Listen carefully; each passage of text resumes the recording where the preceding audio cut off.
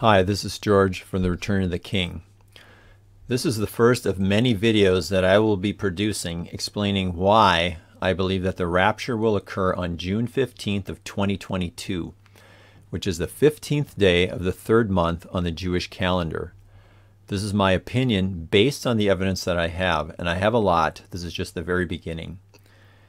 Each of you will have to weigh the evidence I present over the coming months and make up your own mind. This is just a preview, a small fraction of the evidence.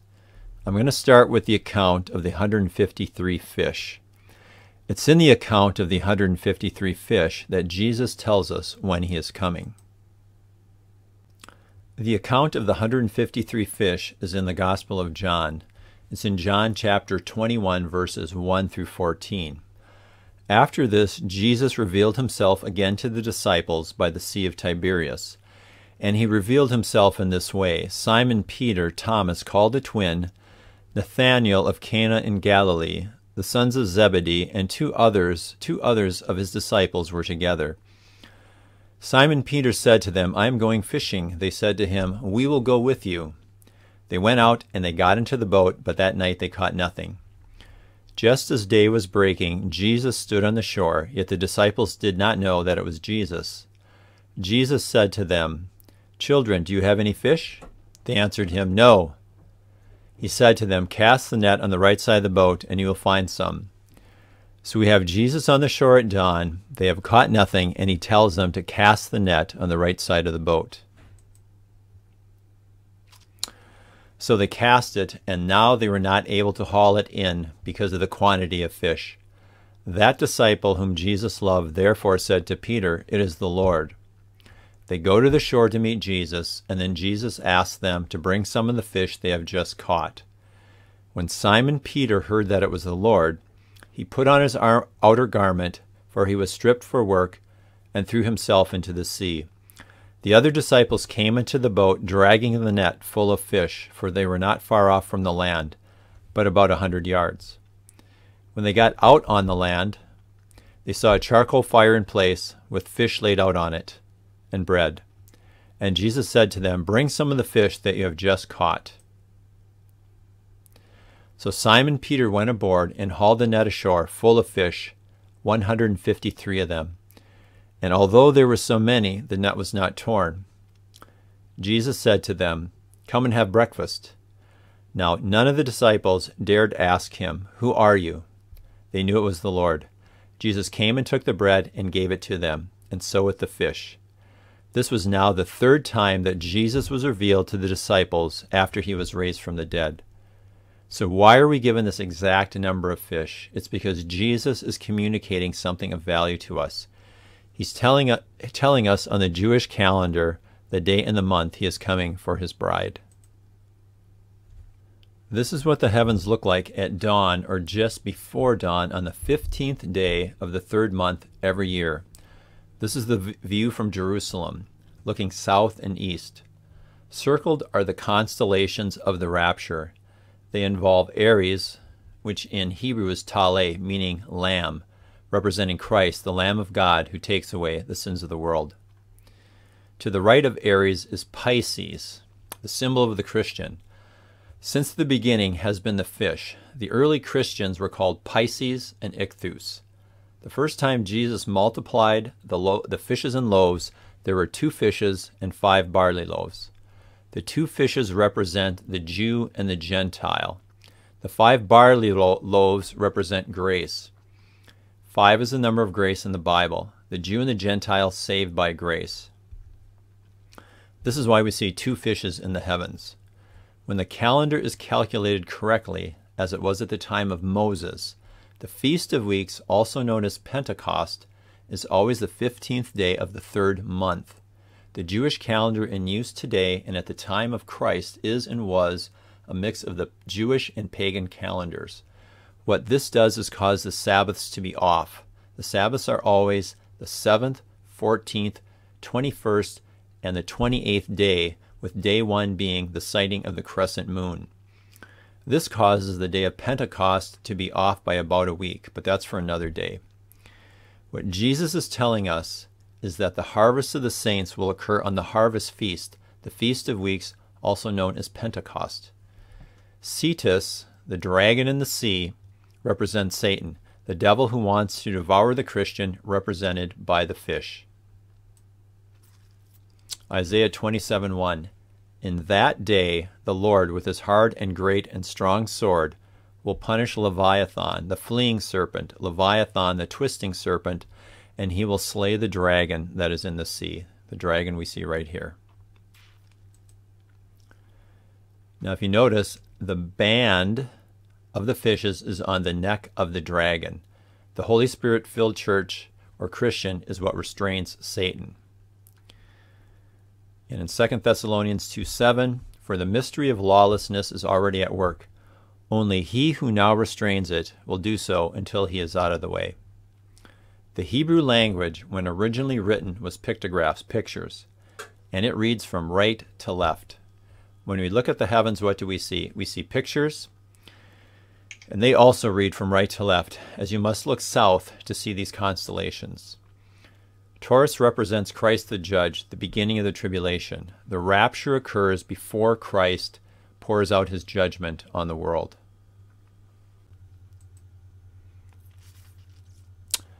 What is the account of the 153 fish all about? I'll let Gary Stearman and J.R. Church tell you all about it. Prophecy by James Harrison. J.R., the number 153, I just have to say that when Jesus stood on that shore, prepared breakfast, fire of coals, what you have is a complete metaphor for the end of the age. You have the sea of humanity, the net full of fish, the fire on the coals, which may be emblematic of the tribulation fire prior to the coming of the kingdom. It says the 153 fish are saved from that tribulation Saved from that tribulation fire. What do you think about that? Pre-tribulation rapture, isn't it? Yes, it is. And it's on the morning of the third time Jesus appeared to his disciples. That's encouraging. To me, that says that sometime in the next few years, just before the turn or around the turn of the millennium, at the dawning of the third millennium of human history, we can expect to be gathered in. What I want to show you next is the constellations that make up the tribulation. They begin with Taurus, Christ the Judge. In the book of Revelation, Jesus tells us he is the Alpha and the Omega, the first and the last, the beginning and the end. Revelation chapter 22, verse 13. In Hebrew, the Alpha is the Aleph, and the Omega is the Tav. The Tav is the cross. Taurus is an ox, a reem, slightly smaller than an elephant. Here's a quote from Joseph A. Zeiss from his book, The Gospel and the Stars. Its strength and speed were very great, and it was so fierce that it did not spare man or beast when it caught sight of them. It was wholly intractable. It could not be habituated to man, no matter how young it was taken. Towards his church he is the Lamb, but toward the unsanctified world he finally becomes the terrible reem. What we see in the heavens is that the Lamb takes us home before Christ becomes the terrible reem judging the world. The tribulation begins in the fall on Rosh Hashanah, also known as the Feast of Trumpets, Yom Teruah. The tribulation begins when the Lion of the tribe of Judah, which we see right here, rising in the east before the sunrise, opens the scroll and its 7 seals. And one of the elders said to me, "Weep no more. Behold, the Lion of the tribe of Judah, the root of David, has conquered, so that he can open the scroll and its 7 seals." From Revelation 5:5. The first seal is opened, and the 4 horsemen are released, the beginning of the tribulation. If we go back and look at the same set of constellations 2.5 weeks before the rapture, we find a thin crescent moon in Aries, which was visible at dawn on this day. In this part of the story, the moon represents the bride, the Christian. By tomorrow morning, it will have moved into Taurus, Christ the Judge, and will no longer be visible. It disappeared. When Christ began to pour his judgment on the earth, we are not here. It takes 7 days for the moon to travel from Aries to Cancer. Cancer represents heaven. The tribulation lasts 7 years. A Jewish wedding lasts 7 days. Our wedding lasts 7 years. The constellation Gemini represents that wedding. The moon, representing the bride of Christ, comes from Genesis 37:9, where Joseph dreams of the sun, the moon, and 11 stars bowing down to him. His father rebukes him, saying, "Shall I and your mother and brothers indeed come to bow before you?" The moon represents the mother, a woman. The church is called the bride of Christ, and the bride is a woman. Jupiter, representing the Christian, is from the Revelation 12 sign, which we will look at in a moment, is in the constellation of Pisces, the Christian. Mars, representing the red dragon of Revelation 12:3, is in the constellation of the dragon in the sea, Cetus. Revelation 12:3 and 4 begins with, "And another sign appeared in heaven. Behold, a great red dragon." And then it goes on to say, "And the dragon stood before the woman who was about to give birth, so that when she bore her child, he might devour it." This final conjunction between Jupiter and Mars symbolizes this last attempt of Satan to attack the Christians before the rapture. In the account of the 153 fish, Jesus is telling us he is coming some year on the 15th day of the 3rd month on the Jewish calendar. So if this interpretation is true, the next date is June 15th, 2022. This is the view of the heavens in the morning on that day. The sun, moon, and planets all travel through the heavens, through these constellations, staying very close to this yellow arc, which is called the ecliptic. They travel in this direction from right to left, just like the written Hebrew language. In the constellations of the rapture, we find the bright morning star, Venus, which we are told in Revelation 22:16 is Jesus.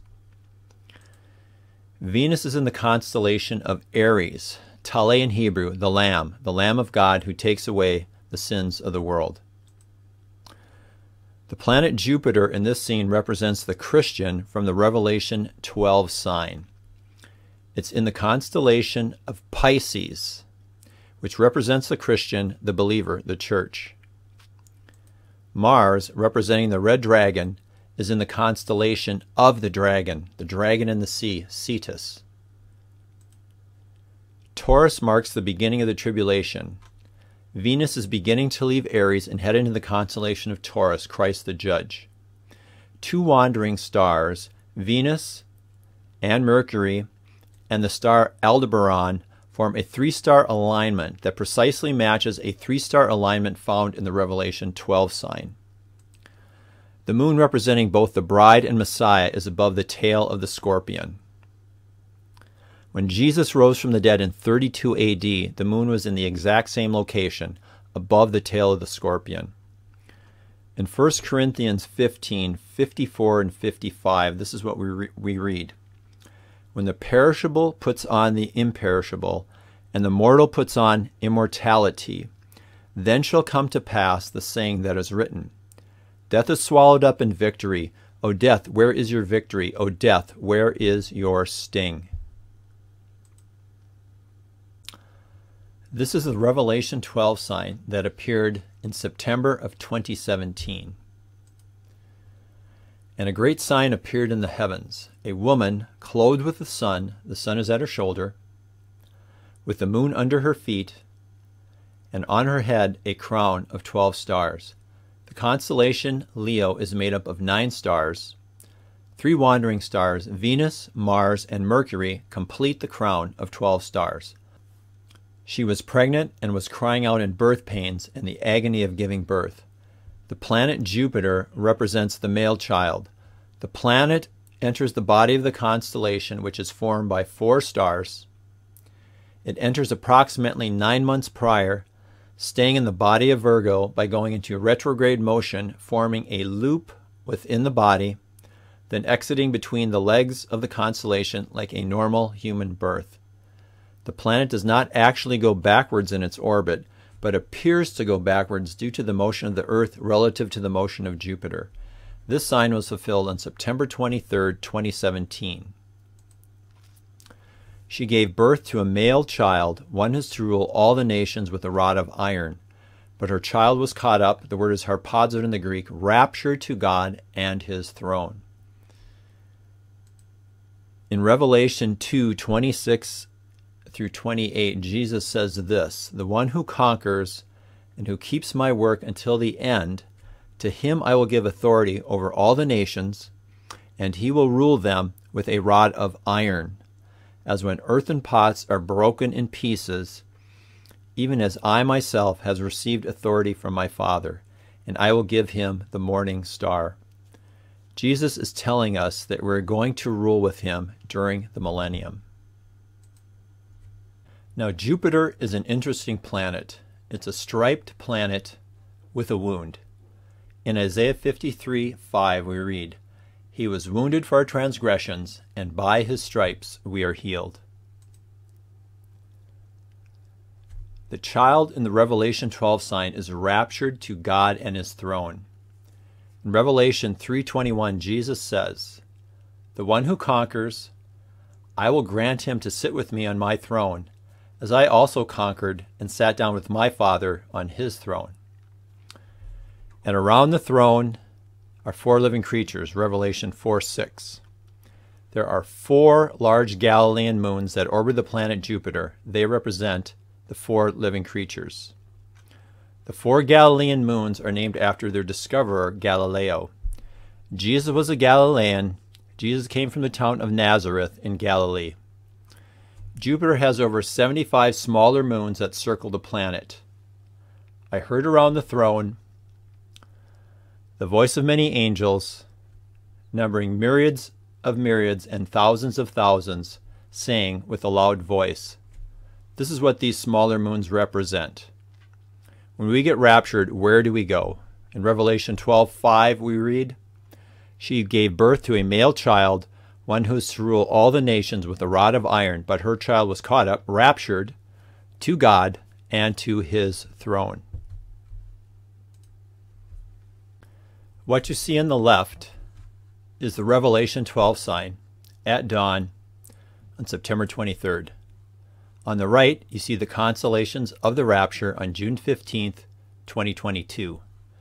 When we overlay the three stars from each day next to each other, we see that they match almost exactly, an extremely close match. Let's take another look. We're zoomed in a little bit more. You can see just how close of a match this is. It's close enough to see the connection between the 2 days. In the account of the 153 fish, Jesus is telling us when he is coming for his bride. Those who have put their trust in him for salvation, the Christian. When we look in the heavens on the next possible date for the rapture to occur, which is June 15th, 2022, we see in the heavens what appears to be a pictographic story representing the day of the rapture. We see a connection to the Revelation 12 sign, the first sign of many signs in the heavens of the coming rapture of the church. Starting in April of 2022, a series of conjunctions, an eclipse, and the appearance of a comet will occur in the constellations of the rapture prior to the rapture. That comet which passes through the constellations of the rapture will be in the tail of the dragon Draco on the day of the rapture. On the day of the rapture, Revelation chapter 12, verses 1 through 5 will all have been fulfilled. And another sign appeared in heaven. Behold, a great red dragon with 7 heads and 10 horns, and on his heads 7 diadems. His tail swept down a third of the stars of heaven and cast them to earth. On the day of the rapture, the verse, "His tail swept down a third of the stars of heaven and cast them to earth," will be fulfilled. In May, before the rapture, the comet will pass through the head of Cetus, the dragon in the sea. The head of Cetus has either 6 or 7 stars, the 7 stars representing the 7 heads. At the time of the rapture, the red planet Mars will be in the constellation, making the dragon in the sea a red dragon. It will then pass into the constellation of Taurus, a horned animal whose body is made up of 10 or 11 stars, and at the same time being near the Pleiades, a cluster of 7 stars, fulfilling this part of the verse, and 10 horns, and on his heads 7 diadems. On the day of the rapture, Revelation chapter 12, verses 1 through 5 will all have been fulfilled. On the day of the rapture, his tail swept down a third of the stars of heaven and cast them to earth will be fulfilled. There are 7 objects visible to the naked eye that travel along the ecliptic: the sun, the moon, and 5 planets. 6 of the 7 are involved in telling the story of the rapture on the day of the rapture, plus a comet for a total of 7. In the account of the 153 fish, there were 7 disciples. 7 is the number of completion. There's no day in the near future that even comes close to what we see here in this day in the heavens. And I'm just getting started with the evidence as to why I believe this is the day. The heavens declare the glory of God, and the sky above proclaims his handiwork. Day to day pours out speech, and night to night reveals knowledge. There is no speech, nor are there words, whose voice is not heard. Their voice goes out through all the earth, and their words to the end of the world. Psalm 19, verses 1 through 4. Jesus tells us there will be signs in sun and moon and stars, and on the earth distress of nations in perplexity, because of the roaring of the sea and the waves, people fainting with fear and with foreboding of what is coming on the world.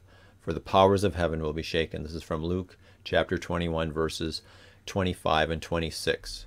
We just looked at a series of signs in the heavens that I believe tell us the day of the rapture. The question is then, are we interpreting what we see in the heavens on the day of the rapture a reasonable interpretation? The way to find out if this interpretation is correct is to look at Christ's birth, death, and resurrection, and compare what we see in the heavens then and to what we see now. Do we see a common pattern, a common thread between the past and now? The answer is yes, and that's what I'll present in the next video. We'll start by looking at the feast days, more correctly, the appointed times, as only 3 of the 7 are true feast days. 2 of the 3 are on the 15th day of the month. That would be the Feast of Booths and the Feast of Unleavened Bread. So it makes sense that the 3rd feast day to be fulfilled is on the 15th, and that's the Feast of Weeks, and this is when the rapture occurs. On the feast days, of which there are 3, all males are required to attend. They are meetings with God. The feast days are being fulfilled in order, starting with the birth of Christ. A very strong case can be made for Jesus being born on tabernacles based on just looking at the Bible. When we look at the heavens, they confirm this as the day of Christ's birth.